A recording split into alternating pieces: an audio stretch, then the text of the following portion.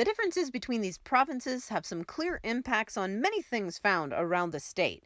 Just looking at a geologic map, we can see that in the southern portion, we're more likely to be in Cenozoic features, and as we move to the northwest portion, that's where we're more likely to encounter Mesozoic and older rock features.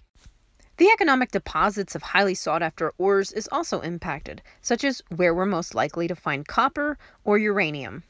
Seismicity is also impacted. We're more likely to feel an earthquake in the northwest corner of the state, with a few exceptions. Since ecology is intricately intertwined in geology, we're more likely to find different species in each of the provinces, like the different types of reptiles and amphibians, and where we'd find different plant species from the iconic saguaro and creosote bush to different types of prickly pears to juniper trees. Even weather patterns are impacted by topography and, of course, hydrologic patterns.